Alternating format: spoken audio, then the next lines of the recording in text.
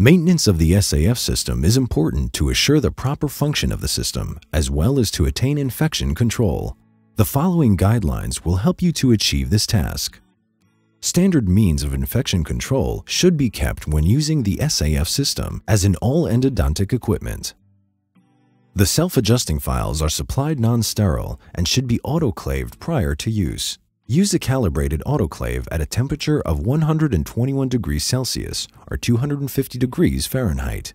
Using a higher temperature setting may result in damage to the plastic shank of the SAF.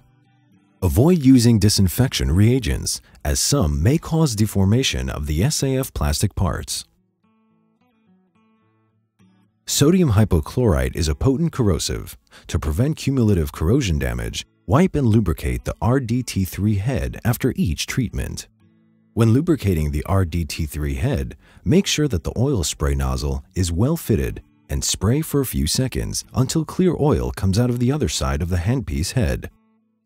Maintenance of the VATEA irrigation pump should be done carefully to avoid spillage of potentially harmful irrigation fluids, such as sodium hypochlorite, on the external surface of the VATEA or its electrical parts. When filling or emptying the VATEA, make sure it is disconnected from the power supply and turned off. Fill the VATEA using a funnel. Avoid spillage of irrigation fluids while filling or emptying, and if spillage occurs, wipe immediately with a wet wipe, followed by a dry wipe. Maintenance of the EndoStation should be done carefully to avoid spillage of potentially harmful irrigation fluids, such as sodium hypochlorite, on the device. Fill and empty the irrigation bottle away from the device and make sure no external residue is left on the bottle before placing it in its holder. Endodontic irrigants may form crystals and clog the tubes. To prevent this, replace the irrigant with clean water and run the pump on maximum output at the end of each workday.